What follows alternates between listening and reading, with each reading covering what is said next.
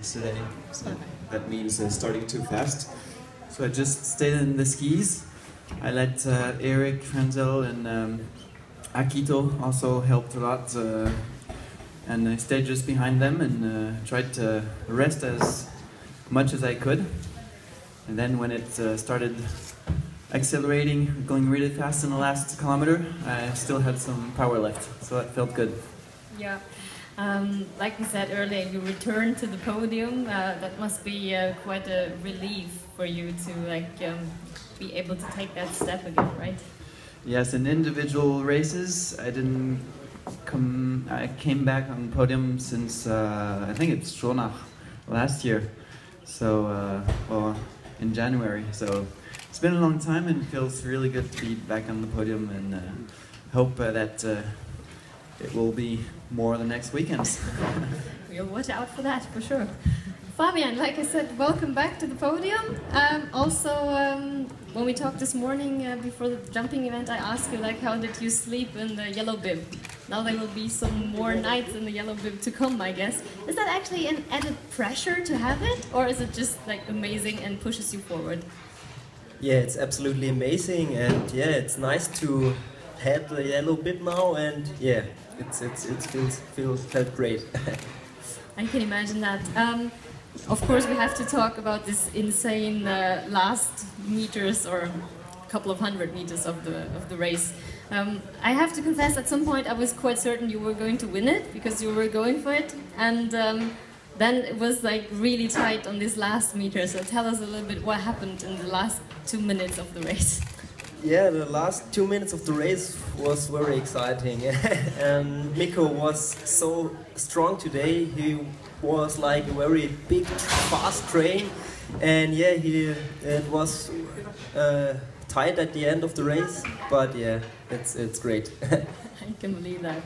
Okay, going over to Mikko, congratulations. Home victory is always something special, I guess. So how happy are you that you managed to take it here of all places? Yeah, it feels really good. It's here I took my first victory, and I also shared the podium with you last time, Jason. I think he was second, or he was, I remember.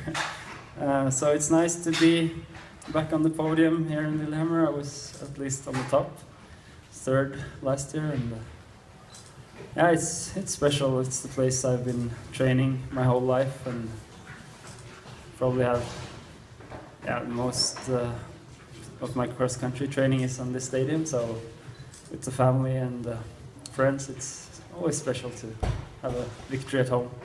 For sure. I mean, looking at the jumping parts of the events, I think my thought was, oh dear, most of the time. You still managed to ski through the field. So would you say your cross-country shape is really at the top level right now? It's for sure. The jumping has not been as good as I hoped, but I've taken small steps and getting a bit closer to the top every competition. My cross-country shape is good.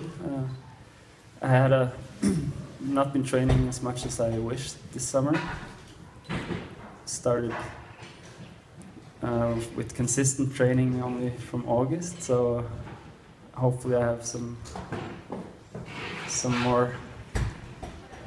Yeah, hopefully I can ski faster during the season, but for sure it feels good now, and it was a bit harder race today than yesterday.